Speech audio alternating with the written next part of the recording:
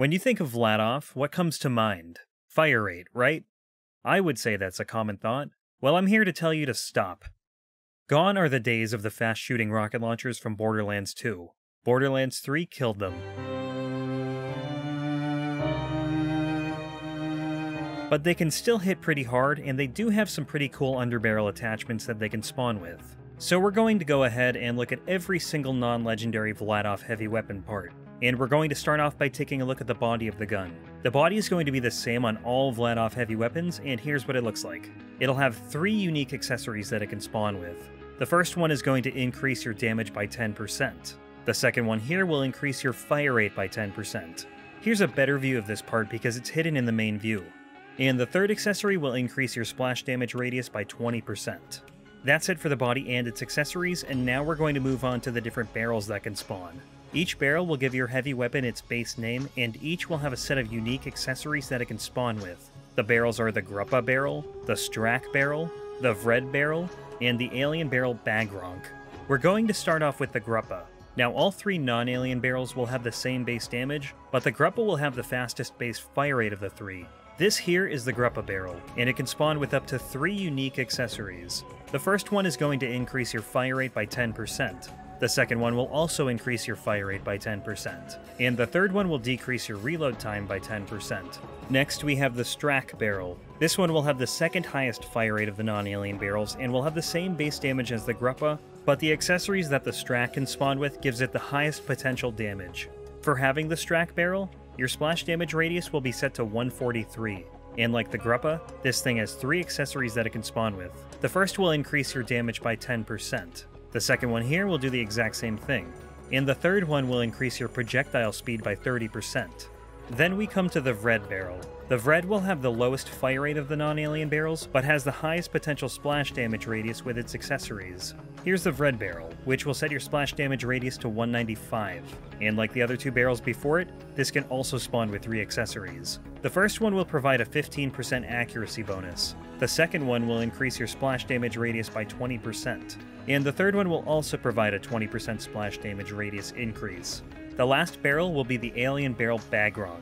This one has a high base damage relative to the other barrels, but a low fire rate, and it feels more like a sniper rifle than it does a launcher, firing a thin projectile instead of a rocket.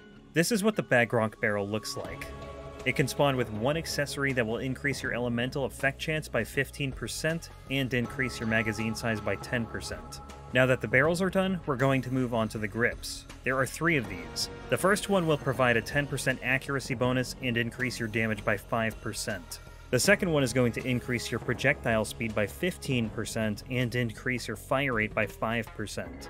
And the third grip will decrease your reload time by 5%. Not shown here is the fact that this grip will give you an additional projectile per shot.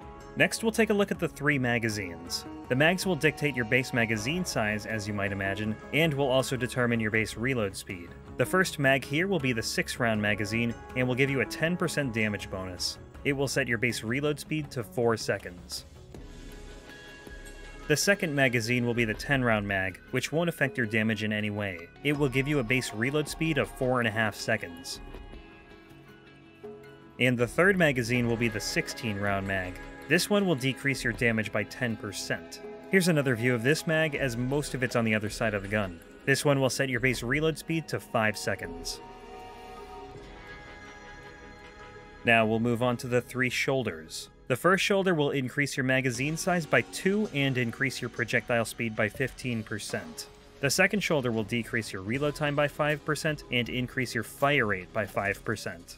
And the third one will increase your splash damage radius by 20% and give you a 20% accuracy bonus. The shoulders are done, and we'll move on to the 4 stocks. The first one will provide a 20% accuracy bonus and increase your damage by 5%. The second stock will increase your magazine size by 2 and increase your fire rate by 5%. The third will increase your projectile speed by 15% and decrease your reload time by 5%. And the fourth stock will increase your splash damage radius by 20% and decrease your recoil height by 30%. Let's move on to the scopes. There are 3 different versions you can end up with. The first one will increase your zoom by 1.5 times. The second will provide a 2.2 times zoom increase. And the third one will increase your zoom by 3.3 times. Now let's take a look at the underbarrel attachments. Vladof weapons can spawn with different underbarrel attachments that will act as an alternate firing mode. Vladof Heavy Weapons will have 3 different attachments that they can spawn with, aside from the Bagronk, which cannot spawn with one. The first attachment will be the Big Boy rocket. This attachment will fire 1 rocket with a large splash damage radius that deals 4 times your gun's base damage. You'll want to be careful with this one because it's very easy to hit yourself with. Once you shoot it, it will go on cooldown for a few seconds and you'll have to wait before being able to fire it again. The second attachment will be the mortar. With this, you'll be able to fire a burst of 4 mortar shells in the air that will line up and land on a target. Each mortar will have 75% more damage than your normal rocket shots and will consume 1 ammo per mortar. Now this attachment draws ammo from your magazine and will not have a cooldown. The third attachment will be the rocket salvo. The rocket salvo will fire micro rockets that will each deal 75% of the damage of a normal rocket shot. It also has a much faster fire rate than your normal firing mode, and fires 2 rockets for each round. Like the mortar attachment, this one won't have a cooldown, and reloading will allow you to continue firing the micro rockets. And just a note with all of these attachments, if you have double projectiles on your heavy weapon, it will not influence the underbarrel attachment like it would for other types of Vladof weapons. So basically you won't double your attachment's projectiles. Now we come to the elements of the gun. Vladof Heavy Weapons can spawn in all 5 available elements: fire, shock, corrosive, cryo, and radiation. Though most of the time, you probably won't see an element. So if you want to take on the bold task of memorizing all of these parts, here's a table to help you out. If you're feeling more adventurous, there will be a spreadsheet linked below with all of the weapon parts for you to memorize. That's it for Vladof Heavy Weapons, guys. See ya!